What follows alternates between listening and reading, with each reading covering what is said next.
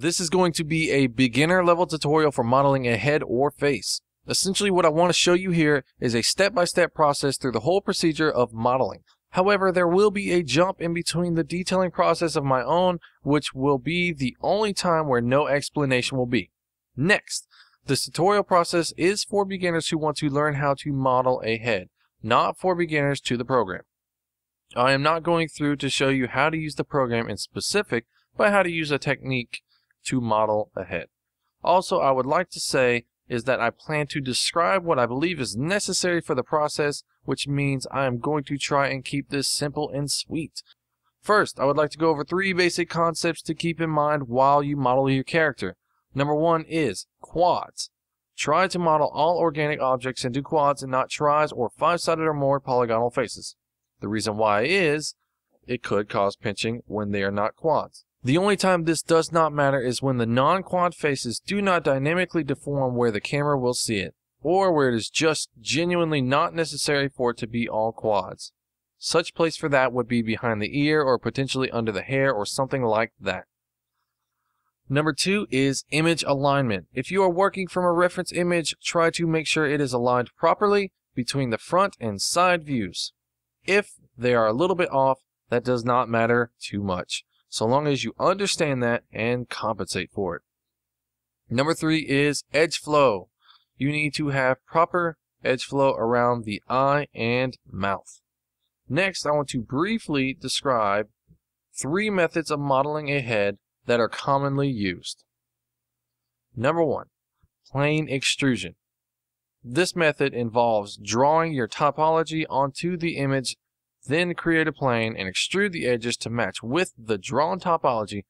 The pros and cons of this method: the pro, it allows you to understand the topology of the face a little bit better. The con is this method is extremely time consuming.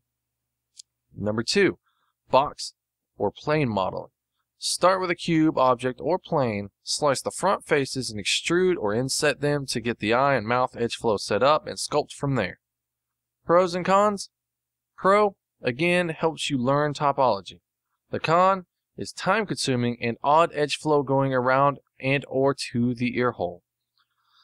Last but not least, number 3 is sphere modeling. Now there are 2 different ways to do this. One is where the sphere axis tris are going along the y-axis. Pros and cons: pro has the basic shape of the head, thus shaves off time from the modeling process. Con, again, bad edge flow going around and or to the ear hole. The other way to sphere model is the way I will show you, which is sideways sphere modeling. This style helps to truncate all cons from other methods. Let us start the process. First, make a sphere in the side viewport so the axis tris are going along the x-axis. Make the sphere dimensions 8 by 8. Then delete half the head, then the tris, and the back bottom corner of the faces. Reshape the verts to align past the eye on the side of the head to get the basic shape of the head.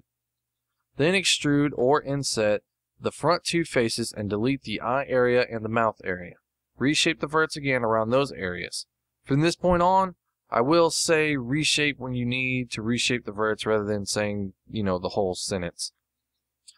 Then insert more edge loops coming from the eye and mouth. Reshape. Add more edge loops around the mouth, matching the bottom of the nose and the top of the nostril. Then 1 edge loop around the eye. Reshape. Extrude the nose face out, then the nostril area in, keeping it level, and then 1 more time and bring it in for the hole. Reshape accordingly. At this point, you should get rid of all 6-point stars. These are verts that have 6 edges running into them. Some you may not see until later when you duplicate the head, so look for those along the duplication line on the head. There are 5 on this head at the moment. 1 on the top of the forehead, then on the bridge of the nose, the 2 corners of the nostril, and 1 on the outside cheek area. Reshape if needed. Add more edge loops for the eye and the lips accordingly. Then add more going around the top of the head leading into the ear hole. Reshape accordingly. Then at this point, continue to add detail to the face where it is needed. Then move on to the back head area for leading into the neck next. Extrude the faces out and reshape again and merge the verts. Now extrude all the bottom edges out for the neck and again reshape. Add detail where it is needed. For this woman, she doesn't have much of a defined neck, so there's not really much reason to detail it. Next, we will move on to the ear. My preference here is to fill the hole and use that face to create my ear by extracting it from the head and extruding the edges out. Delete the filled hole face and continue extruding the edges to shape the ear. For this tutorial, I will use just a basic shape of an ear, not too detailed. Afterwards, take the edge loop we made for the ear and simply reattach the ear to the head and attach the matching verts and move the ear back close to the head. The reason why I use this method is because it makes the ear with the same amount of verts that the head has for the hole. So when we reattach, it becomes a very simple procedure. At this point, we are done with the modeling process. Go through and check your model. Make sure to add in eyelids and the inside of the mouth and so on.